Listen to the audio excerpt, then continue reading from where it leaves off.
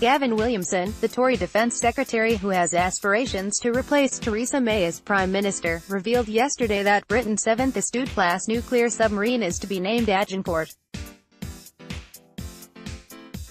Although it will not be the first Royal Navy vessel to be named after Henry V's famous victory against France in 1415, a story immortalised by Shakespeare, the choice did raise a few eyebrows in Westminster.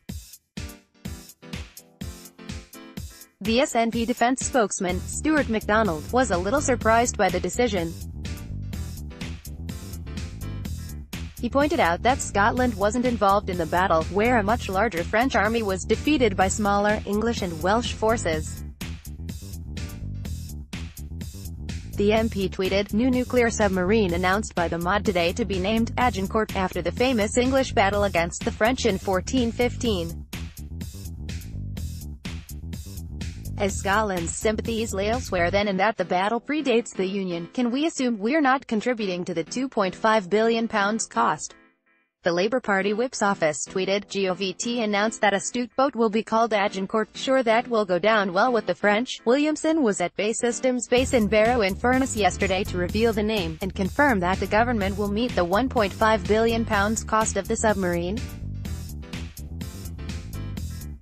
He also confirmed another £960 million would go towards the Dreadnought programme, which involves 4 new submarines to carry the UK's Trident nuclear deterrent. Williamson promised the work would secure at least 8,000 jobs. He said the new submarine was essential to keep the UK safe from intensifying threats. He added, "Agincourt will complete the Royal Navy's 7-strong fleet of hunter-killer attack subs, the most powerful to ever enter British service, while our nuclear deterrent is the ultimate defence against the most extreme dangers we could possibly face." Plans for the 7th and final Astute-class ship were first announced in the Strategic Defence and Security Review in October 2010. With the Ministry of Defence facing a budget shortfall of up to £20.8 billion over the next decade, it looked as if work on the submarine might not get underway. The tussle over the cost was only resolved after a very public clash between Williamson and Chancellor Philip Hammond that resulted in the Treasury being forced into signing off the money needed. There still were questions, too, over what was being scrapped to afford the new spending commitments made by Williamson.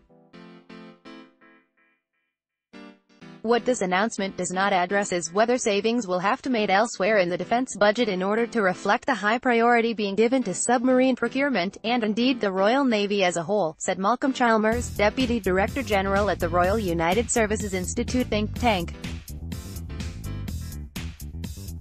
SNP MSP Bill Kidd said the government had the wrong priorities.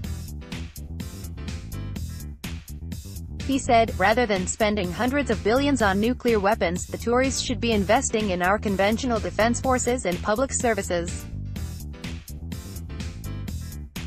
The Tories simply cannot be trusted to deliver for our armed forces, as the totally unjustified, immoral and escalating cost of their nuclear obsession comes at the expense of our defence bases, troop numbers, and equipment. The country's military capability must not be undermined by an incompetent Tory government's bad budgeting, bad planning and lack of a coherent long-term strategy for the country's defence estate." Last week, Westminster's Public Accounts Committee warned that defence chiefs had lost control of their budget. The committee report said the Ministry of Defence simply does not have enough money to buy all the equipment it says it needs. MPs were sceptical that a current defence review, due to conclude in July, would fix a funding gap of between £4 billion and £21 billion.